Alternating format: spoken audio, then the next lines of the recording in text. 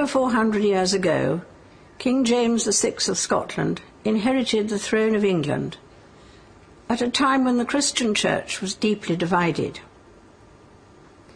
Here at Hampton Court in 1604, he convened a conference of churchmen of all shades of opinion to discuss the future of Christianity in this country. The king agreed to commission a new translation of the Bible that was acceptable to all parties. This was to become the King James, or Authorized Bible, which next year will be exactly 4 centuries old.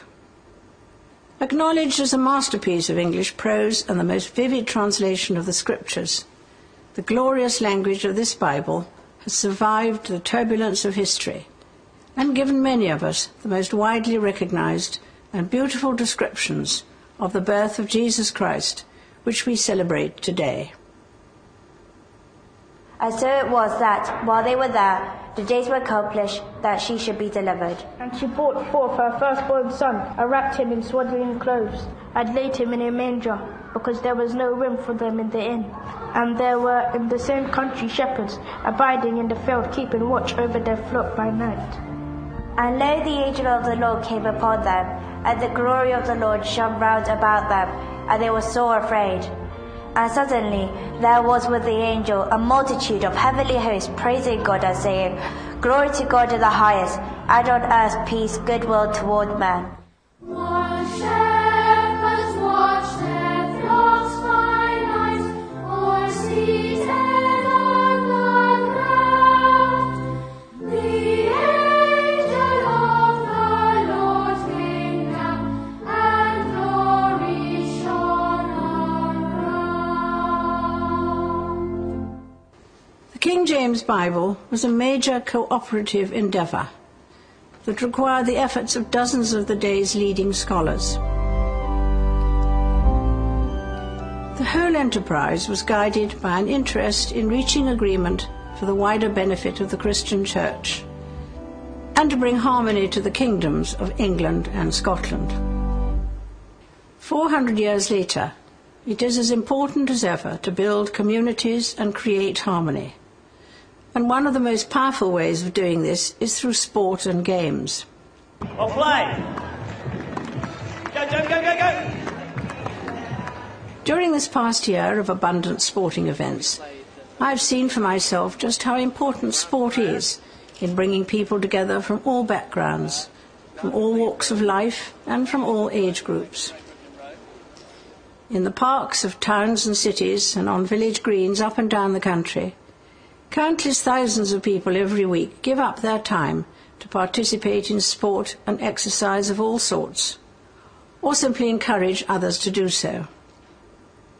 These kinds of activity are common throughout the world and play a part in providing a different perspective on life. Team. Go guys, go. Apart from developing physical fitness, sport and games can also teach vital social skills. None can be enjoyed without abiding by the rules. And no team can hope to succeed without cooperation between the players. This sort of positive team spirit can benefit communities, companies, and enterprises of all kinds. As the success of recent Paralympics bear witness, a love of sport also has the power to help rehabilitate. One only has to think of the injured men and women of the armed forces to see how an interest in games and sport can speed recovery and renew a sense of purpose, enjoyment, and comradeship. Right around the world, people gather to compete under standard rules, and in most cases in a spirit of friendly rivalry. Competitors know that to succeed they must respect their opponents. Very often they like each other too.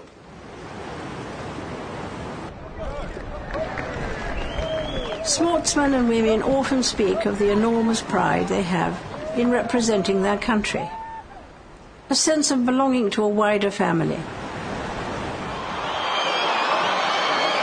We see this vividly at the Commonwealth Games, for example, which is known to many as the friendly games, and where I am sure you have noticed that it is always the competitors from the smallest countries who receive the loudest cheers. People are capable of belonging to many communities, including a religious faith.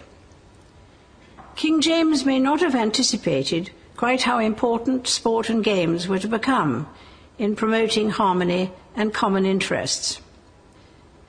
But from the scriptures in the Bible which bears his name, we know that nothing is more satisfying than the feeling of belonging to a group who are dedicated to helping each other. Therefore, all things whatsoever you would that men should do to you, do ye even so to them. I wish you and all those whom you love and care for a very happy Christmas.